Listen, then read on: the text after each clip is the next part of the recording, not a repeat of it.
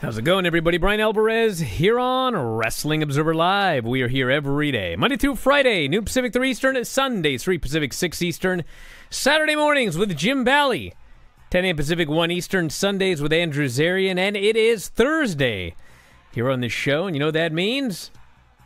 Well, it means we got big business to talk about. AEW Big Business was last night, and shockingly, I don't know if you're aware of this or not, it was the debut of Mercedes Moné. Yes! She is all elite. And she made her debut, and she's going to be on the show next week. She was in the opening segment and the main event segment. And it's going to be very interesting to see the quarter hours here today, because yesterday I argued vehemently, not to put her in the opening segment of the show, because as we have learned from watching The Rock, if you put the big surprise at the beginning of the show, well, when the deal's over, they leave. The segment of the audience leaves. And when you put Rock at the end of the show, you do a gigantic number because people wait till the end of the show. So I thought, well, you should put her at the end of the show. Well, she was at the end of the show, but we will find out via the quarter hours if they made that clear enough in the opening segment. Because if the show does very well and the last segment does well, people got the clue, and if it didn't, they didn't get the clue that she was going to be coming back there at the end.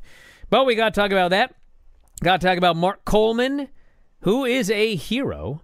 He saved his family from a burning house. And for those that heard the show yesterday, he is doing better. So that's good news. Talk about Jackie Crockett passing away, Minneapolis submitting a bid for WrestleMania, NXT numbers, the full AEW Dynamite television report, Stardom, CMLL, and Forbidden Door, and plenty more. If you want to text us, 425-780-7566. That is 425-780-7566. Bryan at WrestlingObserver.com, F4W Online at gmail.com, F4W Online on Threads, Instagram, and Cameo, at Bryan Alvarez on X. Got all those? Back in a moment, Observer Live.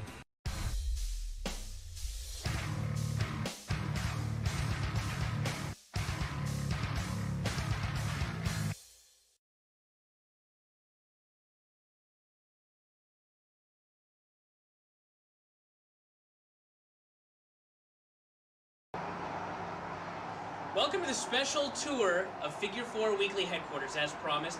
Today I will be accompanied by my assistant Vincenzo, so let's get moving.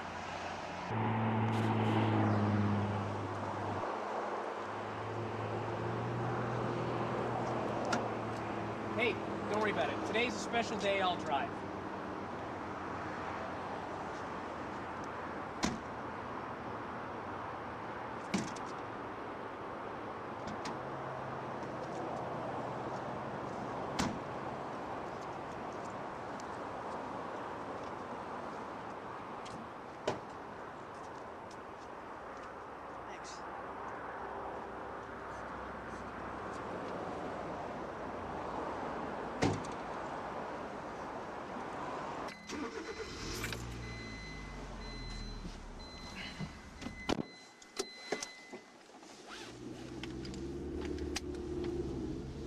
Vince, today's gonna be a good day, so let's not F anything up, okay?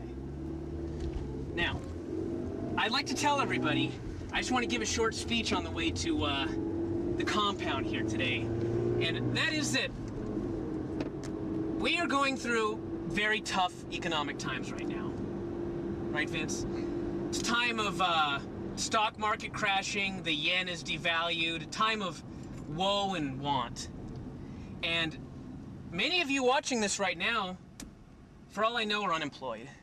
But the good thing is, and I always like to look on the bright side, as Vince is well aware, the good news is that for every dark cloud, there is a silver lining.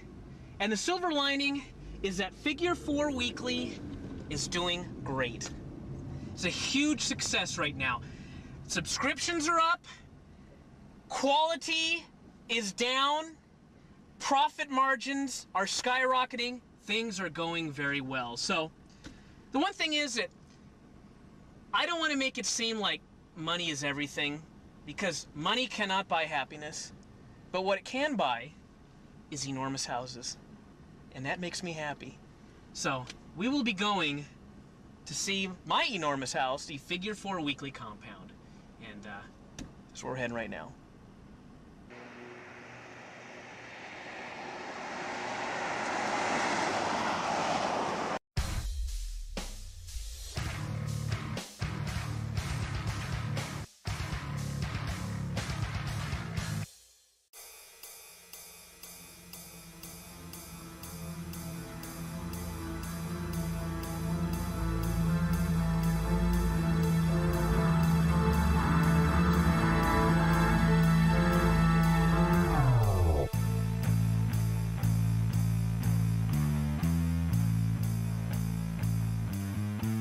Back on the show, Bryan Alvarez here, Wrestling Observer Live. Mike Sempervive, also of WrestlingObserver.com. We'll talk about Mercedes here in a moment. But first, we got to talk about this story. Mark Coleman says he is the happiest man in the world. 59-year-old has been hospitalized since saving his parents from a house fire early Tuesday morning, Fremont, Ohio. Coleman was visiting his parents. By the way, how lucky was that? He was visiting his parents when his dog Hammer woke him up around 4 a.m., alerting him to the fire. After getting his elderly parents to safety, Coleman re-entered the burning building to rescue Hammer, who unfortunately did not survive. So his dog, he wasn't even going to be staying there. So apparently there was like a fire in the kitchen, and had he not stayed over, I mean, this would have just likely been a tragedy. But he stayed over. His dog woke him up at 4 a.m., I believe he got his father out of the house. He went back in. He got his mother out of the house. He went back in to get his dog, but he couldn't get the dog.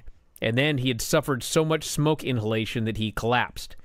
And he was covered in soot in his lungs, and airlifted to the hospital, intubated, sedated, and it was, I don't think there was ever a period where they thought he wasn't going to make it. Even the first report I got was that it's really, really bad, but he probably can pull through this. And on Thursday, he woke up. He said, "I'm the happiest man in the world. Swear to God, I'm so lucky. Can't believe my parents are alive. Had to make a decision because I got out of my room and went to the door, and it was already horrible. Couldn't breathe. I almost had to go outside, and I went back in and got him. I can't believe it. I got them, but I couldn't find Hammer." So there's a GoFundMe if you want to check that out. It's on the front page of WrestlingObserver.com, the link. Probably all over the internet as well. I think they're like $70,000 already, and I think this thing went up this morning. But, yeah, it looks like he's going to be all right. The roof of the home collapsed shortly after they arrived on the scene. And what a hero, dude. Holy smokes. Mark Coleman, one of the toughest guys ever in MMA. And now he saved his family from a burning house. So, what a guy. Unbelievable human being. Unbelievably tough human being. You can't tell the history of mixed martial arts without Mark Coleman. An incredible career and just an incredible story and an incredible tragedy that was spared by that chance that he happened to be staying there. So, unbelievable, and all the best to Mark Coleman. So, yes, we did have the debut yesterday of Mercedes Moné. And as I talked about in the opening segment, I'm intrigued by the quarter hours for this show. It's one day. You know, we'll see how things go long term. But the interesting thing is they brought her out at the very beginning of the show. And the question is, she did her whole promo. We'll get to that in a moment. And at the end, she said, "I can't wait to tear it up with every single one of you. We'll start with the main event tonight, Riho versus Willow Nightingale. Willow, you and I have a lot of unfinished business, but right now, at Big Business, I'm all elite." And they played her music, and she danced, and she left. And I thought, is she coming back or what? Like, they didn't announce it. So the question is, you know, how many fans thought she was coming back at the end? If they thought she was coming back at the end, which she did, I think this show's going to do a very, very good number. If they didn't get the hint that she was coming back at the end, I do expect it to be a very big first quarter and then fall back to normal levels throughout the rest of the show. So we shall see. But she is Mercedes Moné. Her gimmick is she is the CEO, which Tony is allowing her to be called the CEO. You already hate that, don't you? I don't actually. You know what? I don't mind CEO at all. But you know what I do not like? What? I hate this theme. I just. Do God. you like it more than the last one? That had What was the last one? It had the crisscross sample. That one was weird too.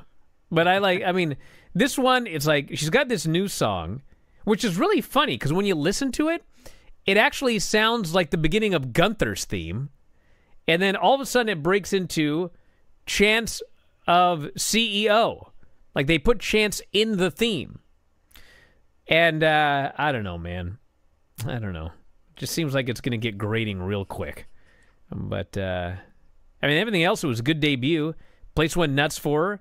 Came out, did a promo, talked about her history, talked about her dream of becoming the best wrestler, the best women's wrestler of all time, dropping out of school at 13, chaotic wrestling at 18 and 90 pounds, and she wants to make magic here in AEW.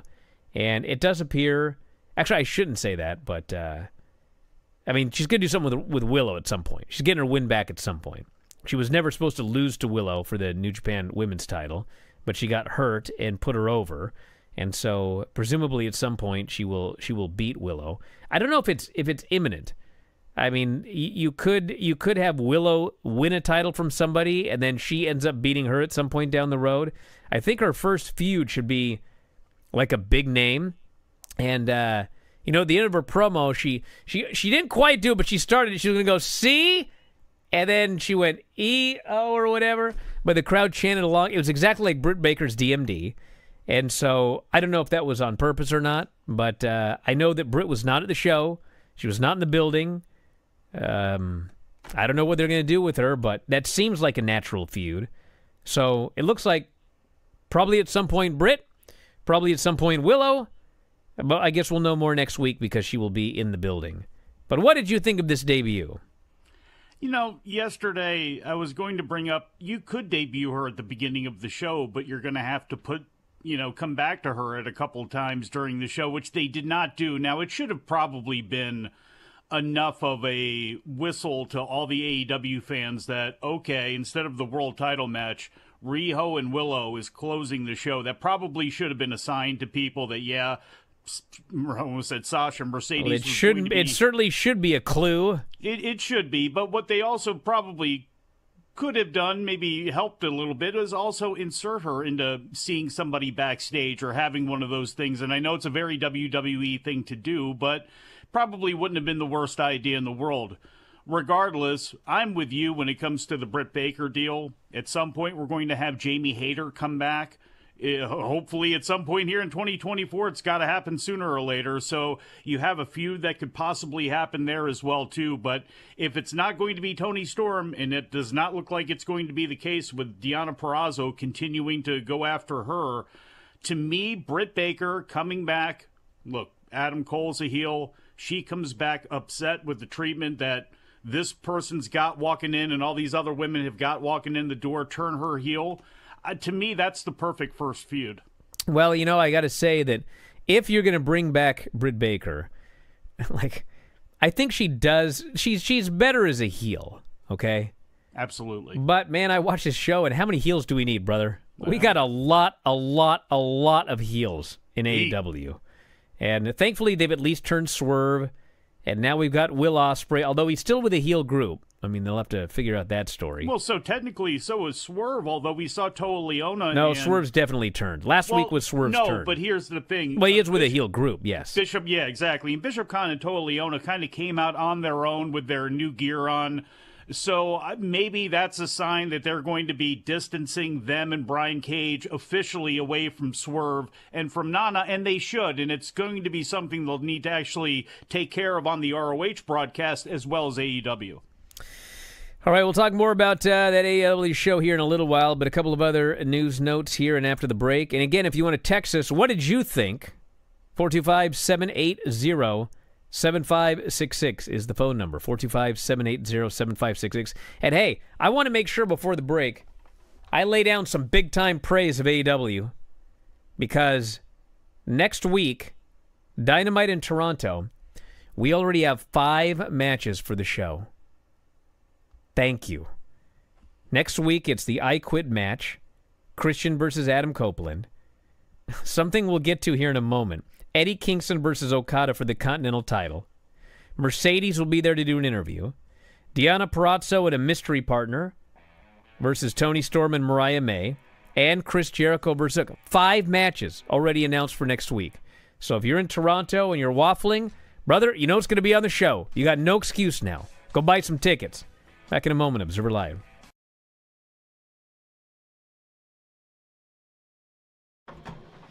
Hello, ladies and gentlemen. How y'all doing? How are you doing? I'm excellent, Renee. I'm Doing excellent. good. Yep.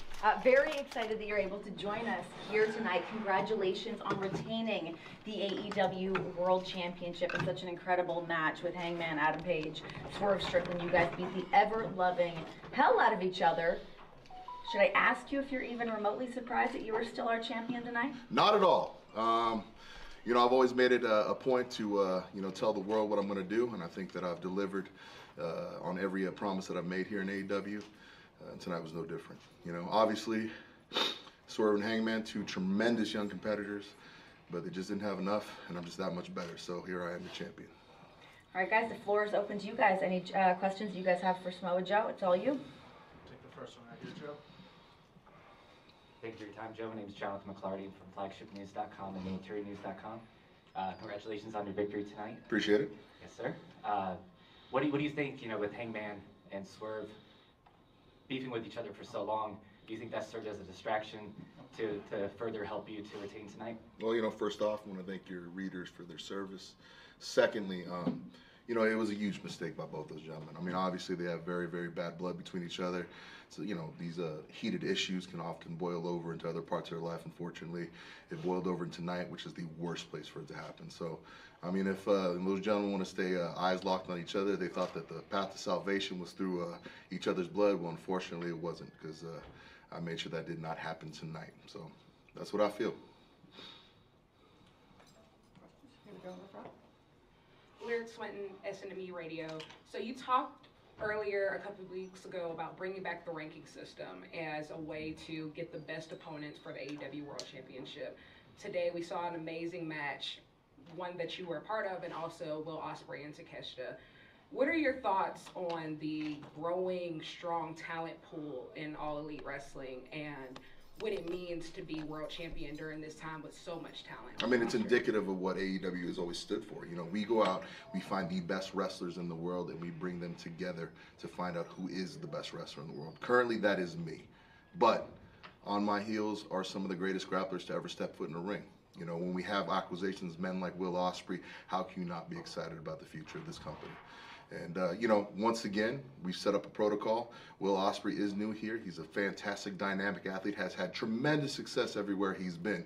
But until he has that success here, I don't need to worry about him.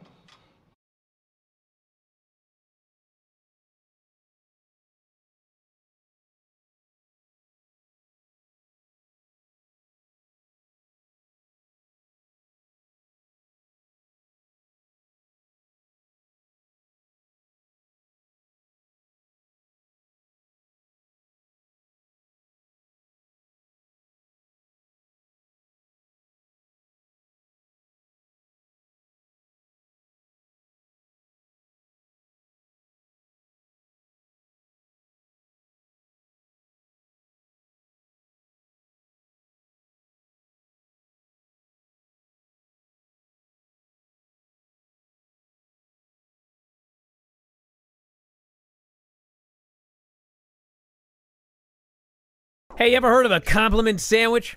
Yeah. Well, I liked a lot of stuff on AEW last night, but there was one thing on that show that my brain is melting. Yeah. It's melting, okay? Lion Hook? No.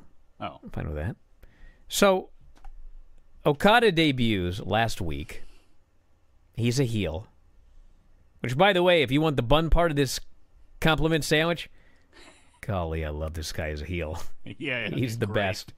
Great. If I had to choose the Young Bucks and Okada's babyface or heels 9 days out of the week. And there's only 7 days.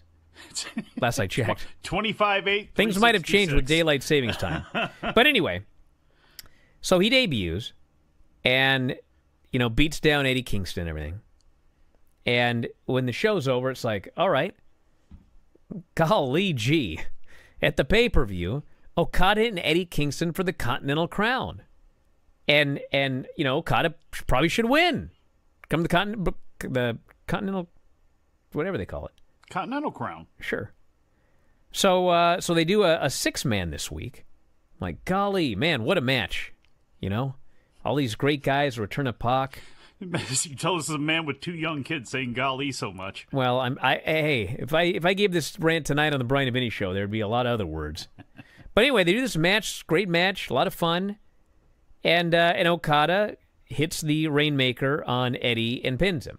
And, of course, my first thought is, okay, this is the exact same thing they did with Bryan Danielson. Danielson pinned him in a match, set up a match at the pay-per-view. Whatever. I don't care. I'm not mad about that. But then, they announce that it is not Eddie Kingston and Okada for the Continental Crown at the pay-per-view. They announce it is Eddie versus Okada only for the Continental belt next Wednesday. I was like, okay, hold on a second. Where to even begin? First off, why do we need this match next Wednesday when we already have Adam Copeland versus Christian in their big blow-off match for the title in Toronto? Listen, yes, you should of course have a full lineup for the show. People may want to see other people. But brother, that's what you need for next week's show. That's all you need for the show. You have not their actual AEW names, but it's Edge and Christian for the title, okay? You don't need anything else for next week. But you know what? You got a show the week after. You could do it there, but anyway, whatever. They're doing the match next week. So, now, it's only for the Continental belt, not the Continental Crown. It's for one of the 3 belts, okay? Now, there's only 3 finishes possible, okay? Finish number 1 is you do a disqualification or something and no title changes hands, which I don't think anybody's going to be happy with. But actually, honestly, if somebody else booked this match and I had to come up with a finish, that's what I'd come up with, okay? Even though it's the worst, I don't want to see, but like that's the best possible finish in this scenario. Your other finish is Eddie Kingston beats Okada in Okada's first singles match. I would not do this. I think that's ridiculous. And then the third possibility is that Okada beats Eddie and wins one of the belts, which would mean that you did a Continental Classic tournament, which was a great tournament. And the whole point of that tournament was to unify these 3 belts into a Continental Crown. And after going through this great tournament, unifying the titles, and creating a Continental Crown, 3 months later, you're going to split it up. Why would you do this? Is that what the tournament was for, Brian? Yes. Really? There was no half Eddie Kingston gold watch, Royal Road. Well, of course it was that, but it was to create a Continental Bryan Crown. Danielson can't wrestle in next year's G1, so we created a little G1 we can do every year. Dude, that's all backstage reasons. As a fan, the reason for that tournament was to create a 3-belt Continental Crown. And after investing in the tournament, we're just going to go split it up 3 months later? Look, I forgot when that happened to the All Japan Triple Crown. It was when they unified them and split them idea. up 3 months later? Well, I mean, what is Okada going to do walking around? Do you think he's going to be walking around with the NJPW Strong title over his shoulder? Not a chance in hell. Why not? Who cares? Who because cares? You're talking about take the backstage out of it, that you're getting paid to do a job, and if they pay you enough, I'd walk around with the Strong title too, but we're talking about on TV, this guy just came over, IWGP World Heavyweight Champion, the guy that everybody wanted to be for the last 10 years. And now he's going to revert to being, I mean, why doesn't he just be, he's not reverting back to being a strong champion. He's becoming a Triple Crown champion with 3 unified belts. But Brian, here's the thing. But now, you know what, Mike? Belts. Now we have another belt. No, but because they're splitting it off from the How many belts do we need? But we have that belt. Here's the thing. The ROH title should not be on TV, on AEW TV, and they need a champion. Okay, put it back there. I don't think any strong title should exist at all, but they continue to push them because I guess for touring in the US and the UK, they want to have those titles. Okay, fine. Let it jettison back to where it was. Do I think you need a continental title? No. Would I like to see that title at some point? Maybe, merge with the international title? I think that would be great. There are absolutely too many titles. I see what you're saying. And they're about to be another one. But we're about to have another one. But Eddie Kingston has defended the Continental Crown anyway. So who cares? If the ROH title and the New Japan Strong title go away from AEW, I don't think that this is an issue. Although it is interesting booking. Well, nothing is an issue, but I don't know why they bother doing this tournament if they're just going to get all the belts out. Three more belts now. Three more belts. All right. Well, someone's going to win the Ring of Honor title next, and now we'll have another belt. But they need a Ring of Honor champion on TV, don't they? I mean, Bennett and Taven are walking around with the ROH titles, and the 6-man tag team titles have been on AEW television for how long? For what reason? I mean, to me, it is. They have a superfluous amount of belts on TV. The ROH titles would be fine in the realm of ROH, and that's it. Same thing with the New Japan Strong titles, period. Now, take this Continental Crown and merge it with the international title and be done with it. But then we're going to defend the belts one at a time again afterwards? No. Oh, well. What, the ROH title and the Strong title? I guess. Apparently those are going to go to 2 other people at some point. And then we'll just have 8 belts, 8 singles belts in AEW, I think is what the number would be. Right? 8? Because we got 5 now.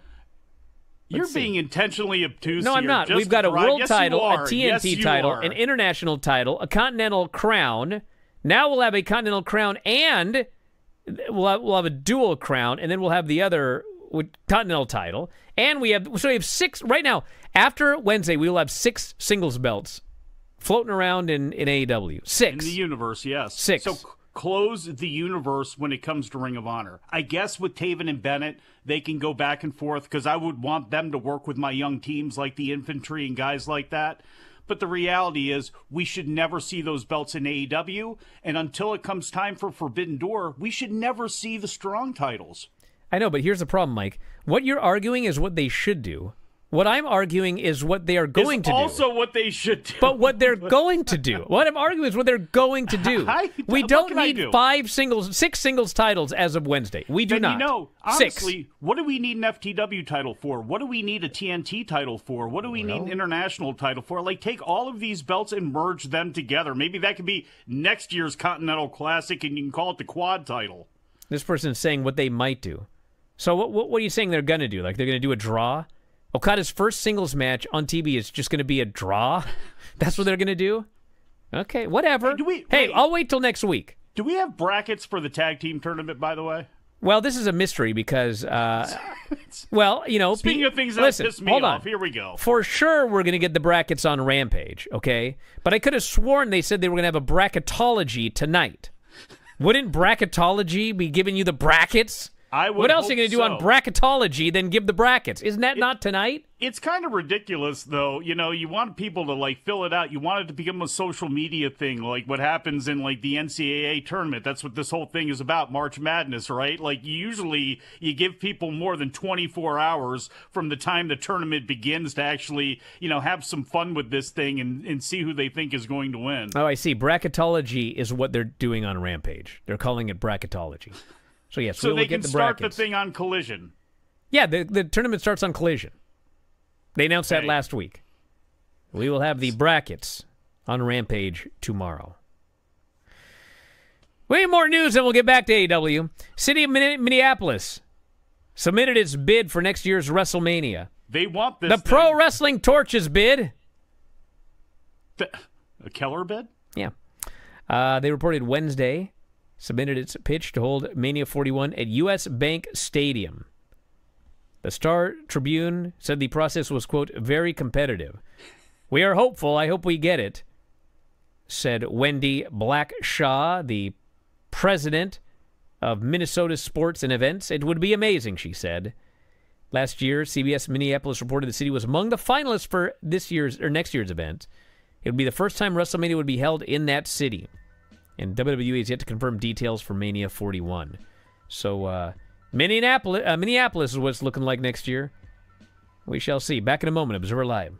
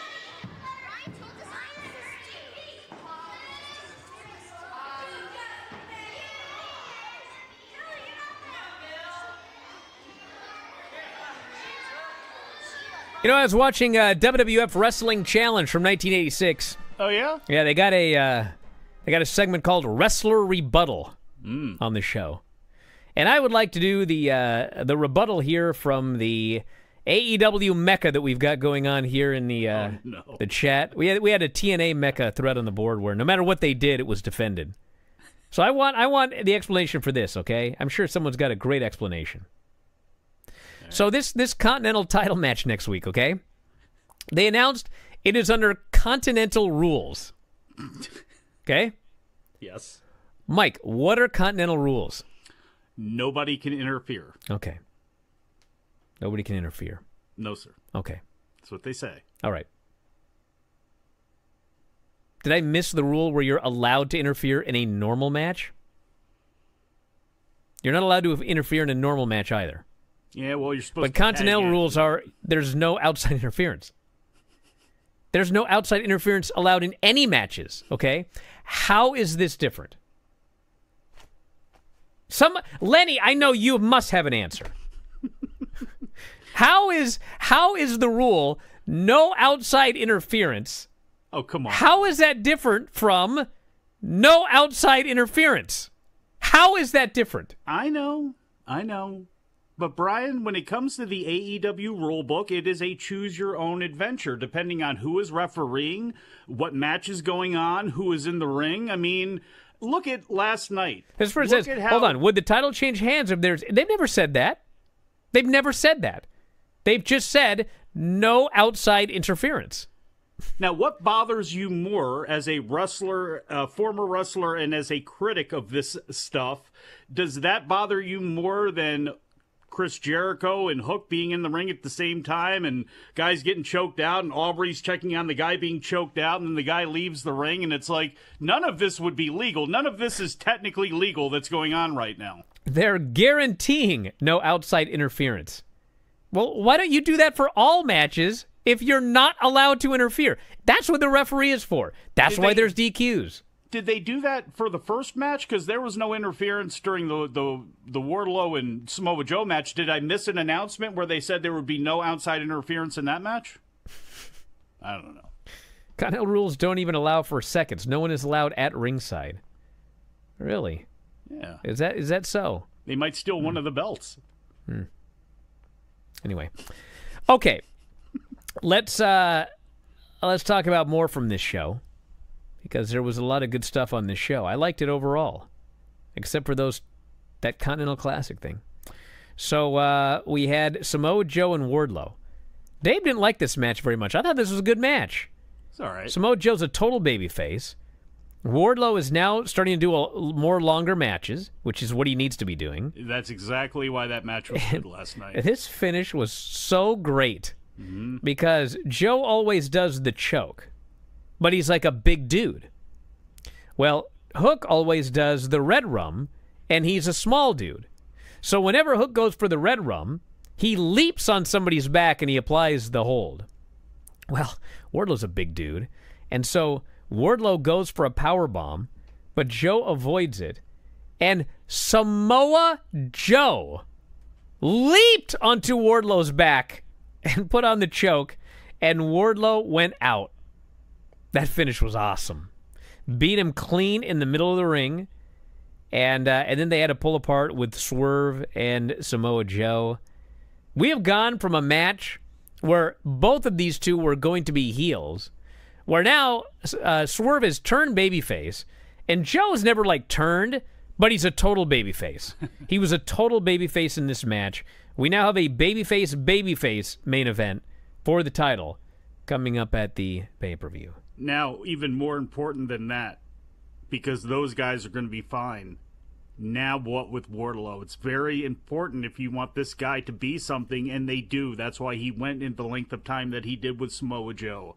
Was it a perfect match? No, but my God, how often is he wrestling, let alone in there with somebody at Joe's level? So hopefully they have a good plan for him that doesn't just consist of standing there next to Adam Cole as he sits in a wheelchair cutting promos. Then we had Samoa Joe, or then we had the Elite interview with Nick Jackson's my favorite character on this show. His angry. Marvez asks, he says, Okada, why did you affiliate with the Elite? And Nick jumps in and he says, have some respect.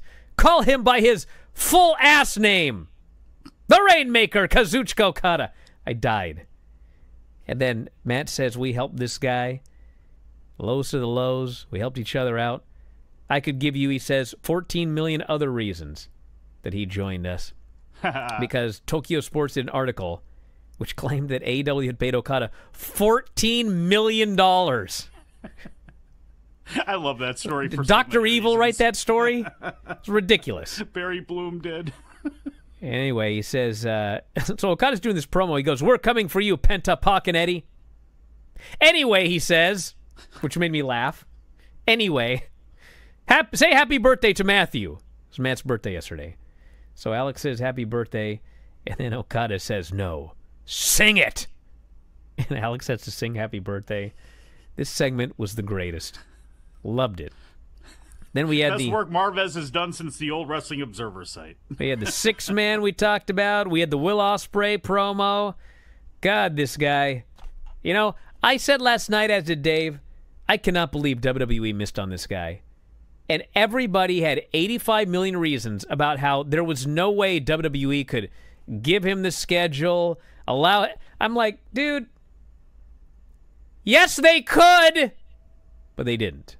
Don't act like. I love how when we're making certain arguments, you know, some of the arguments, WWE is like this global, you know, phenomenon with unlimited cash and they can do whatever. And then sometimes the argument is, oh, they just couldn't afford that.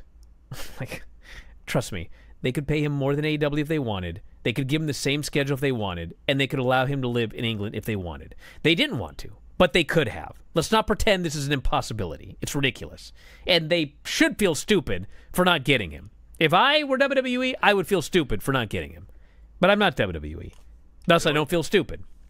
I think they're okay. I think They are fine. But God, this guy is like, oh, well, you know, he's a great worker, but not sure if this guy can cut a promo. Who said that? Not sure about his charisma. Well, look, his promo.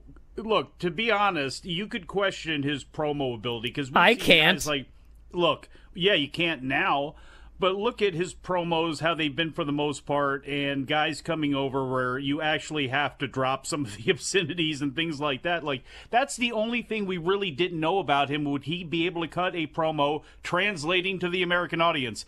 Certainly doesn't look like there's an issue with that whatsoever. I don't think charisma or physical ability was ever in doubt when it came to Will Ospreay. I guess it was for them, but certainly didn't seem like for anybody else. If they put the rocket on this guy, he would be the biggest star in this company by miles. Miles and miles. His promo was incredible. He's got charisma out the ears. The place goes absolutely haywire for this guy. His work is at another level. It's just like, God, what a dude. What a signing. What a bruv, huh? What a bruv. The bruv Don't get me started, because then I'll be stuck on that one for a long time. What's a better champ, bruv or CEO? Cheeky slag. Don't get me started on that one either. You're taking the piss, Brian. Darby Allin and Jay White. Darby is out of his mind. Yeah. Out of his mind. They had a good match. Darby killed himself. And then Jay White pinned him with the sling blade. And then this was the other thing on the show that was just like, all right. So they go to beat him up, and out comes the rest of the Bang Bang Scissor Gang. And they tell Jay not to do it. And they start to help Darby to the back. And Jay then just takes a chair and beans Mr. Ass. And, like, it's done. It's like, so I sat around for months as you guys put together Bang Bang Scissor Gang, did nothing, absolutely nothing, and this was the end of it. They just turned on Billy Gunn, and we are right back where we started. We just have lost like 4 months of everybody's careers. That's what happened here. Well, lost 4 months, but gained 2 sets of 6-man tag team titles. Wow, cool. All right. I think we got a better use for Jay White here now that we got Ospreay and Okada. You don't and say. other people in. We have a better use than when he was doing absolutely nothing. Now would be the time, folks. Now would be the time. And we had Jericho and Hook beating the Mogul Embassy. And then they did a promo later, which was really weird, okay? Jericho says, you know, you are a future champion, but I need to know what it's like to stand across the ring from you. And so I'm challenging you to a match next week in Canada. They're doing one-on-one next week in Canada. But, like, we're supposed to get the brackets for this tournament Friday. They ain't in it. They have to be in it. Why? Why would they be put together and having tag match wins and then not be in the tag tournament? So I'll bet you, Mike, $50 if you want to take the bet that they're in this tournament. You want to take the bet? I'll take the bet. All right, $50. All right. Because here's why. I think maybe we see, look, for Hook's sake, Hook should choke out Chris Jericho. You can do some sort of weird thing that led to the finish that allowed Hook to get that choke, but I think if you're going to do something, we talked about this with Bryan Danielson, that would be a big thing. Jericho not only getting choked out by Hook, getting choked out by Taz's son in Canada. That actually it would be really something in a feather in Hook's cap. Plus, then, if you're going to keep this goofy FTW title around, again, maybe you can do more with it that way. They're not needed in this tag tournament. I mean, let's be honest. And if they are in the tag tournament, to me, it still screams, unless they're going to win it, that it's going to lead to an angle with somebody or with themselves later on. It just doesn't make any sense when you have so many teams. Then we had Kyle O'Reilly promo, which, man, I saw this, and I don't trust this bloke one bit. Not one bit. He's turning heel on Saturday. That's my prediction. And then the main event was Riho and Willow Nightingale. This was the best AEW women's match in a while. Had the best heat of any AEW women's match in a while. This is awesome, Chance.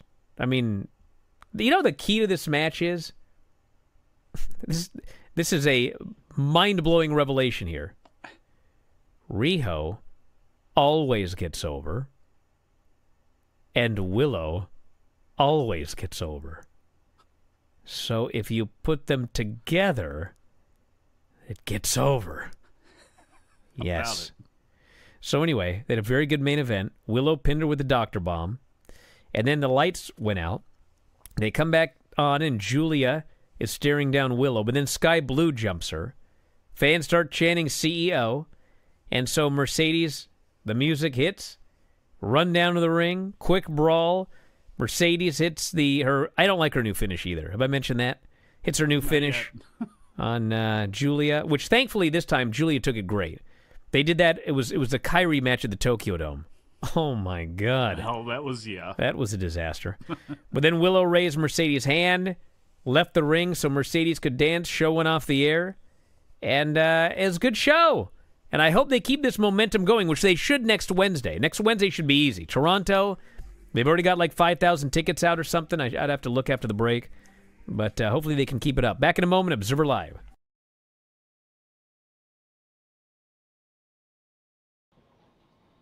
Hey there, Joe. Rick Ucchino, CageSideSeats.com. Congratulations on a great performance tonight. Just wanted to get your thoughts on your new #1 contender in Wardlow and the words he had this week where he said he was coming for your spot. Yeah, and much like everybody else in this entire roster, I mean, it's no surprise Wardlow finds himself where he is. Obviously, a very domineering individual that has had tremendous success, admittedly, even against me. But right now, this is a very different version of myself. This is not one that is distracted by other championship titles. I'm the AEW World Champion, and Wardlow will soon learn why that is. Hey, Joe, DJ Danny Ocean, 101.9 KISS FM. You mentioned Will Ospreay. We talked about Wardlow. Is there any of these new up-and-coming guys you got your eye that you want to get in the ring with yourself, that you want to defend your title against? You know, once again, I refer back to championship protocol. I mean, they have to earn this spot.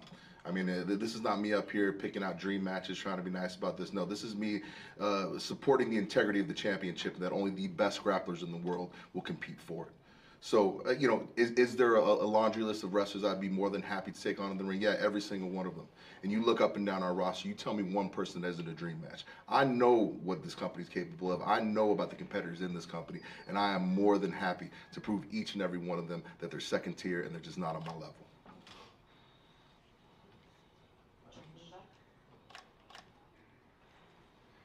Hey, Joe. Swerve made light of the announcing in a poncho situation. Was there ever a time in your life that you doubted that you would be back here where you are in this position?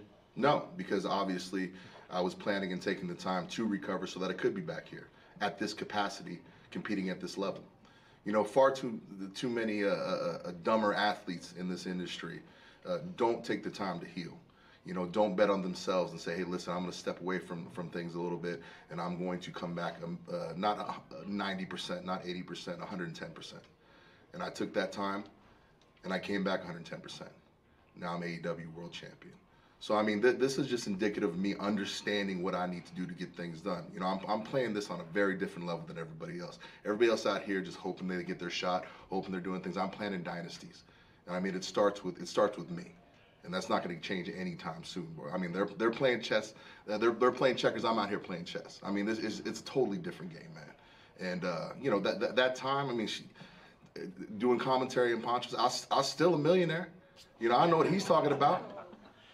You know, so I mean, he may not like that issue, but hey, that guy on the poncho just whipped his ass tonight and is still world champion. So I mean, you tell me who's running things around here.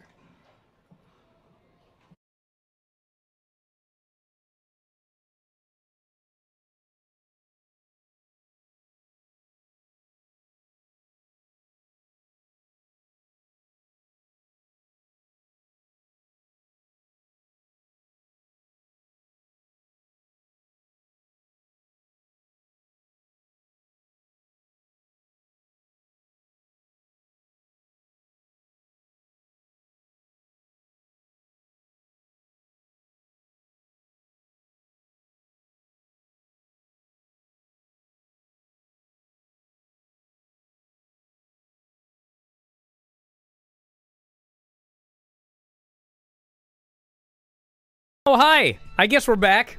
Hey! Yeah. Anyway, I don't know for sure. There's numbers floating around on the chat here as to what Dynamite did last night, but I haven't got that confirmed, so we shall wait. But I will say that if you're on the chat and you've seen those numbers, it's a pretty good number. Pretty good number.